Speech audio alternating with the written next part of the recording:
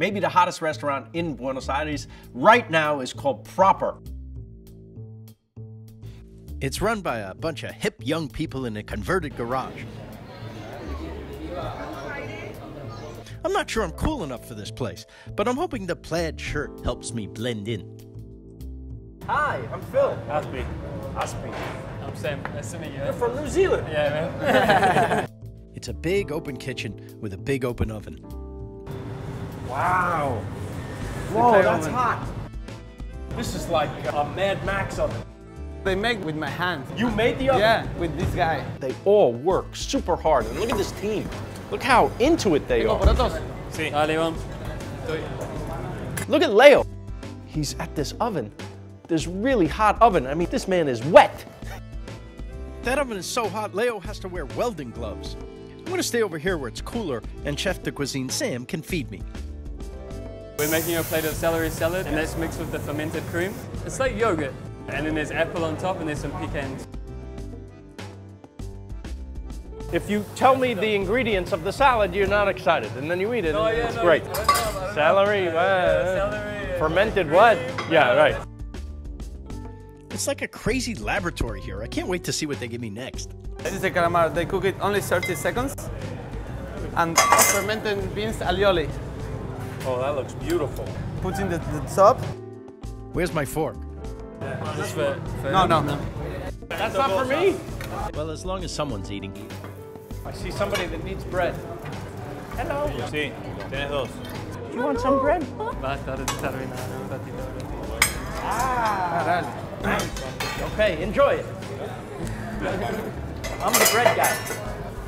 Meaning I'm the guy who stands here like an idiot with only bread to eat. Finally, my shift pay. Calamar.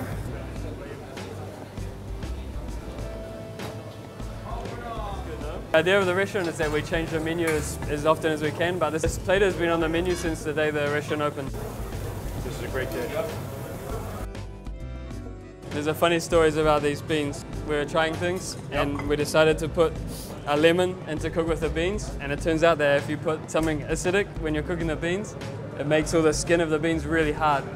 And we thought we had 2 kilos of beans cooked, and what are we going to do with these? Because we're like, what if we put them in the oven to fry? And we did it, and the skin goes crispy and amazing. Oh. The olives are salty, the raisins are sweet, the vinegar is acid, the beans are crunchy.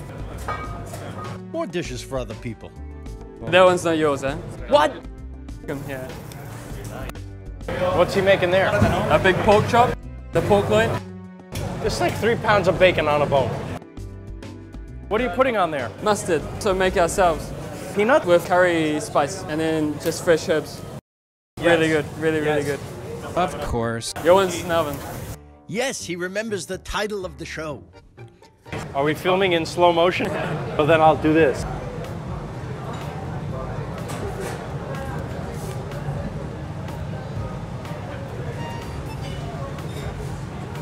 Boom. Y una burrata. Oh, it's crispy. I love it. Woo. Like I made it. Go ahead. Happy? That's pretty good. That's pretty good, yes. You should eat here more often. I should, no? I was gonna have 1 bite. I lied. Eat the skin. It's very crispy. Okay. Decirle que se guarde lugar para el flan. Sí. Save room for a flan, The flan, eh? The best flan in the zone. I thought I had enough dulce de leche, but then they said, have you tried the flan here? It's the best flan in the world. I have not been to one meal where I did not have dulce de leche. Well, you're gonna have it again. Okay. How excited are you gonna get about flan?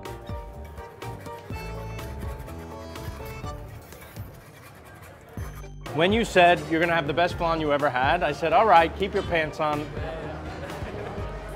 Take your pants off! Every single thing I had was amazing and really creative and really inventive.